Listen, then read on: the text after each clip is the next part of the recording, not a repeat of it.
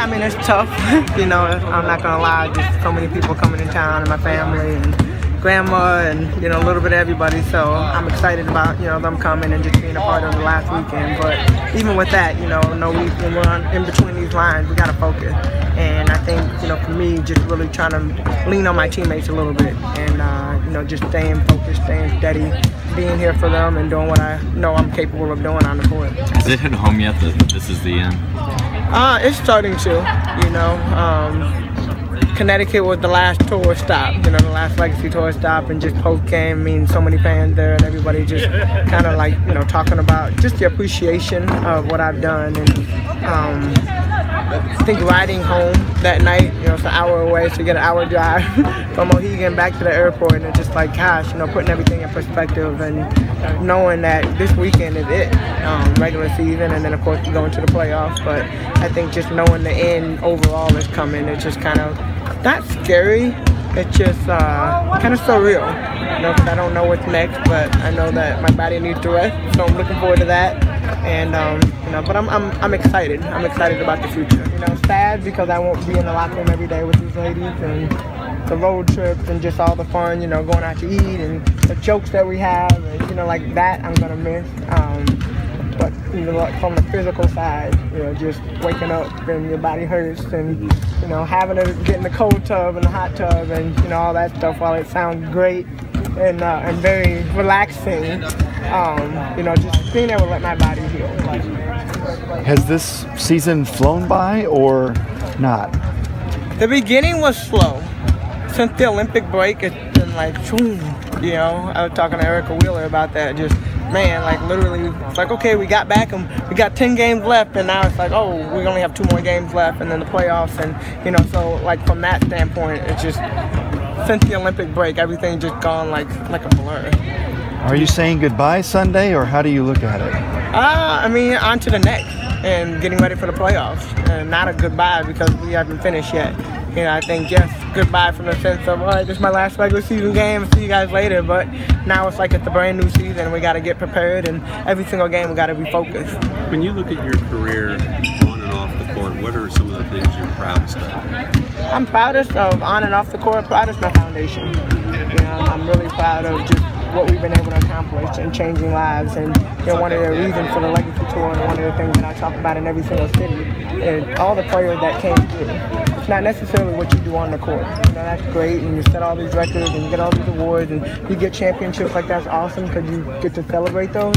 But at the end of the day, you know, one day, I mean, like I said earlier, we had 2, Amber and Tashia, you know, who started out in my first camp ever, and you know, made it to the WNBA. Amber, of course, got a couple championships with Minnesota, and so you look at just being able to make an impact on somebody's life and where they go, and the impact that you make on one and the impact they make on others, and that's just kind of, you know, how it continues to grow.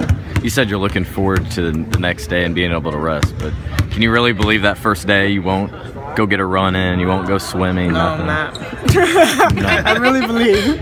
I don't believe that I'll lay in bed all day, but I really do believe that, you know, I mean, the first thing now you wake up and it's like, okay, I gotta get to the gym. You know, I gotta get there, especially I gotta get there super early so I can get my body warmed up and, you know, get some shots up, and if I need to lift real quick or whatever I need to do to kind of get going, like that's the first thing I think about when I wake up. Can I move? Like feeling my toes, feeling my knees, like bend everything. Okay, today's gonna be a good day, and then I go. But yeah, that first day I'm just.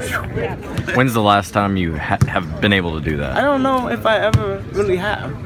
You know, I mean, of course, even on off days, I still do stuff to keep my body going. So, you know, we got married in February, and everybody's like, how come you didn't go on a honeymoon? I said, even if we would have went on a honeymoon, I still would have had to work out. So, I might as well wait until after everything's done. And then would it go back to high school maybe, since you had a day where you just hung out? Yeah, but you know what? Like, this is not a job to me. So I enjoy, like, coming to the gym. I enjoy waking up and being here all day. Like, I enjoy that. So it's not necessarily something that I'm like, oh, I gotta get up and go to the gym. It's something that I enjoy doing. Most farewell tours, the athlete gets stuff. You decided to give back. Why did you decide to do that? What gave you the idea to do this Legacy Tour? Because I don't need anything nor want anything. And I'm so passionate about what I do in the community and with the foundation. And one thing we've been looking at is how are we going to expand? How are we going to get, I want to be across the world. And how do we do that? And it only seemed right that you start with the 11 cities that are closest outside of Indianapolis, that are closer to you, that you have an instant access to. And so that's why we decided, hey, you know what, let's try to do this. And try to work on it, and all the team jumped on board right off the bat. And I think they appreciated the fact that they didn't have to find something for me. Like, what are you gonna? I don't need a rocking chair. That's what they gave Lynn, and all that stuff. And I mean, of course, being able to raise money to go back, and next year, 2017, we're gonna go back to each city and host a camp or a clinic in conjunction with the foundation and the teams. And so that is my way of keeping the legacy alive, and my way of being able to get gifts to myself, because the gift to me is being able to help others. Has this season helped you appreciate more of what you've done for this league?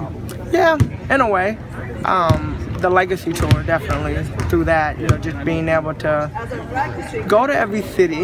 And the one thing is, for 15 years, literally, like, you go to a city, you play, and then you leave.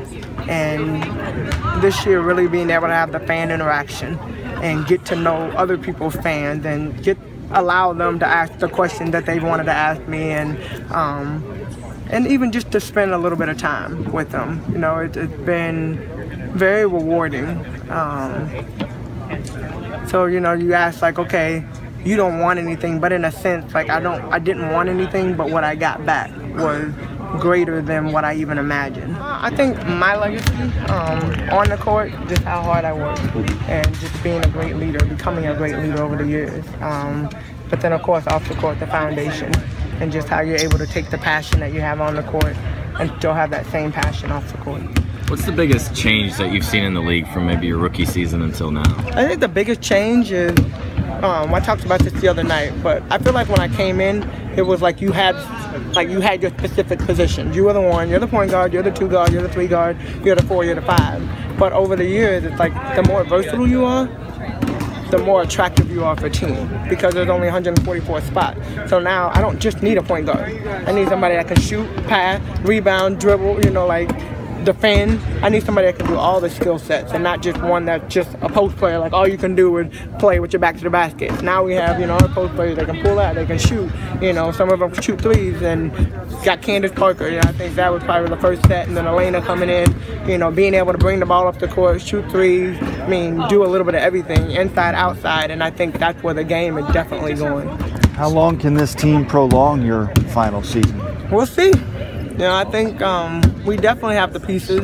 It's just mentally. We had, 27 turnovers or something ridiculous the other night in the loss, and we can't afford to have games like that. So for us, we got to kind of reshift our focus, and every single game matters from here on out. Really just having that championship mentality. That championship mentality.